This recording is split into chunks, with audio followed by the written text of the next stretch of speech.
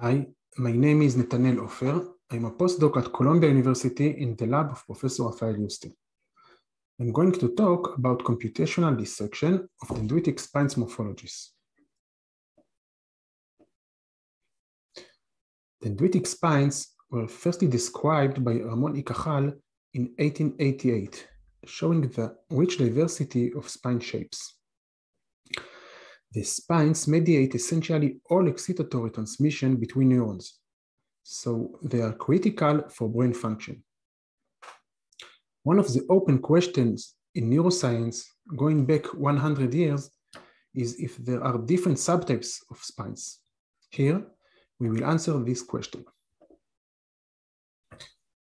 In 1995, using calcium imaging, Professor Yuste showed that the spine had accumulated calcium ions.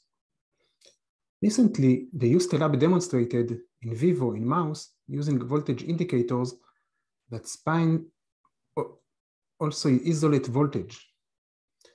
In the movie, we can see two dendrites with spines and the patch clamp voltage recording at the soma. There are three states: backpropagation of action potentials from the soma into the dendrite and the spines. You can see it now. Local dendritic spikes and activity only on the spine heads. We see that the spine morphology of the head and the neck is very important and govern the synaptic strength. We started by reconstruct mouse spines from electron microscopy. This work was done in collaboration with the Lichtman lab at Harvard University. The EM enables us high resolution in the nanometer scale. At the left, you can see the segmentation in the dendrite and the spine in green. And at the right, we can see the same spine in two slices, red and blue, and from above, and the side view of the same spine. After the three-dimensional reconstruction of the spine, we used computer vision algorithm to separate the head and the neck. In previous studies, measurements of the head and neck were done manually and usually on a two-dimensional projection image. Here, we used an automatic objective algorithm for that. For each triangle or face of the mesh, we calculated the SDF and the skeleton radius, resulting in the scatter plot at the right. Each dot represents a single face or triangle of the spine.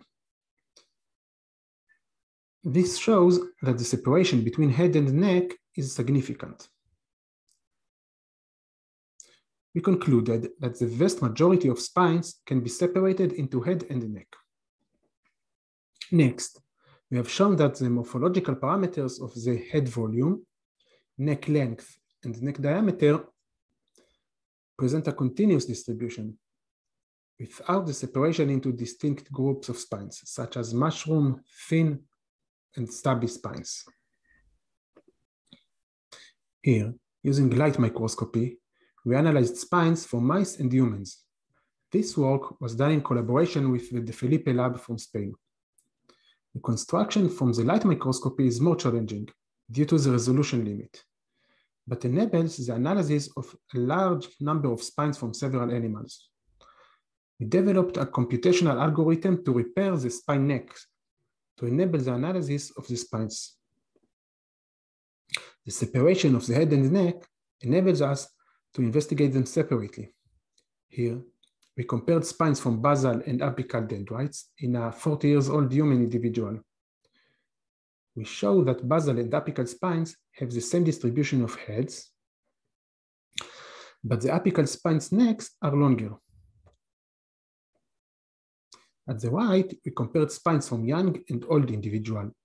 We found the same distribution of neck lengths, but bigger heads in the 85-year-old individual. Finally, we compared humans and mice spines. We showed that the human spines have bigger heads and longer and thicker neck. Note that the order of the difference is presented in a logarithmic scale.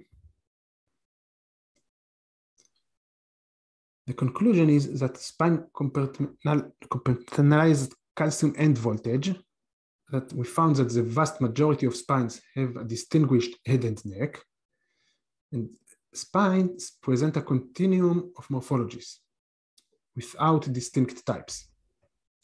From the confocal microscopy study, we saw that human apical spines have longer and thinner necks than basal spines, but the same distribution of heads. Finally, we showed that human spines have bigger heads and longer necks. Thank you for listening.